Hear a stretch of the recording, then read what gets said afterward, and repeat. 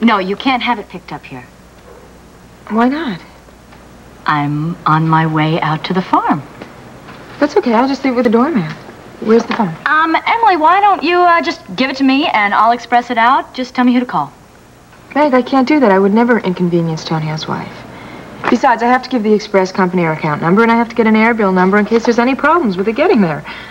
Look, Emily, I'm not going to play games with you. Either you give me the envelope or go back to the office and have it expressed out there. Well, I guess I'll take care of it from the office. And when Tonio calls, I'll be sure to tell him he can reach you at the farm. Thank you. He already knows that. Okay, I'm just trying to be helpful. Okay. Have a nice evening. Yeah, you too.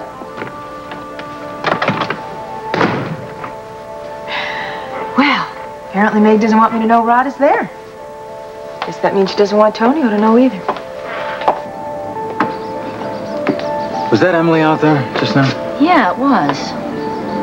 I'm sorry it took so long. I just didn't want her to get suspicious. Maybe it would be simpler if I left. Oh, no, you can't go. Yeah, I can. I should. No. I mean, we haven't had a chance to talk. And I got a seafood salad in the fridge we can have for dinner. I got it before I knew Tony was leaving for San Diego. I'm gonna get myself some juice, you some wine.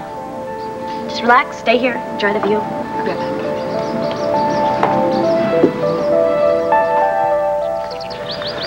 I've got a lot to tell you next time we talk. Why don't you give me your number? All right, I'll wait to hear from you then. All right, goodbye. Well, we were both wrong. It wasn't the vet, and it wasn't Mr. Anderson. It was this old pal of mine from the Bear Claw Ranch in Montana. He just got laid off, and he's been traveling around. Oh, it sounded so much like Kirk Anderson. Speaking of old friends, have you gotten in touch with Dusty yet? Yeah, this afternoon.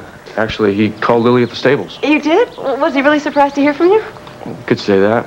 We had a lot of catching up to do. Yeah. Did he say when he was coming back? No, maybe he told Lily. Why? Well, college starts in another 2 weeks or something, and knowing Dusty, he'd want to come back and organize his whole schedule by now.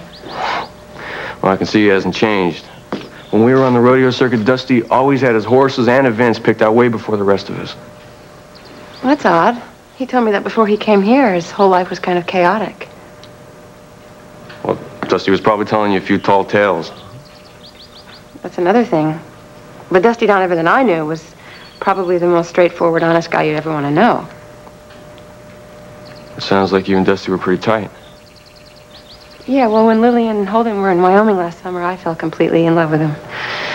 Even though I knew it was hopeless. Why? Well, because he was still in love with Lily. How'd you get over it? Took me a little while. But then I met Bo, and everything changed.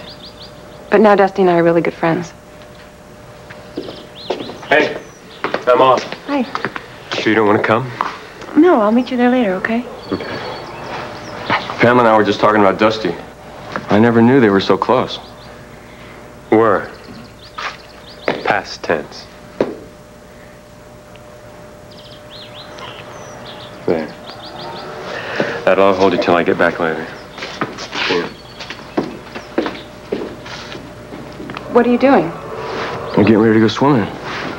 You did invite me, didn't you? No, I don't remember inviting you, but of course. I mean, sure.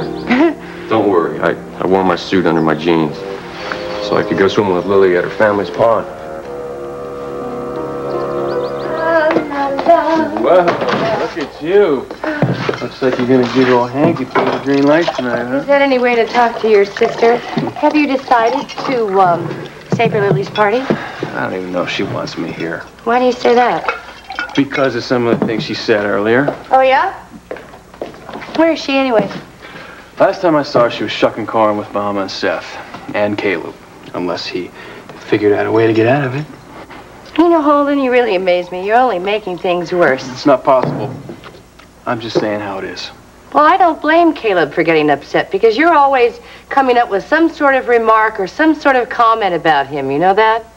Next, you're going to be telling me how quiet it is around here when I'm not around. Well, I just might do that. Yeah, I've heard enough of this today.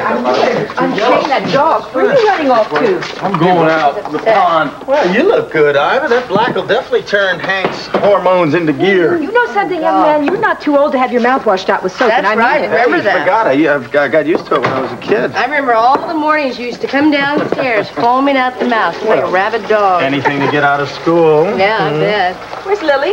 She took a walk. Oh, is that why Holden went out of here so upset? I doubt it. Why? I think their love boat done turned into the Titanic. Oh, that's a horrible thing to say. You know, I just hope they work things out before tomorrow. Oh. Why? You know, did you see Lucinda's lawyer's, the present that he bought by?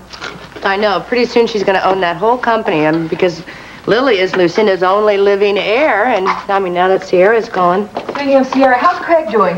Well, I saw him the other day. He seemed all right. Yeah. He's spent an awful lot of time with Emily. Wait, time out. What is Holden's partner doing dating Holden's wife?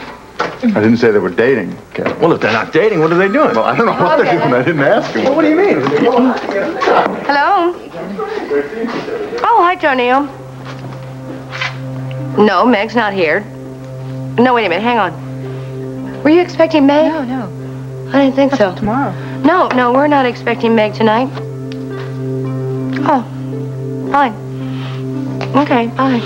Something wrong? I don't know. He's calling from his plane. He said that Meg told him that she was going to be out here tonight.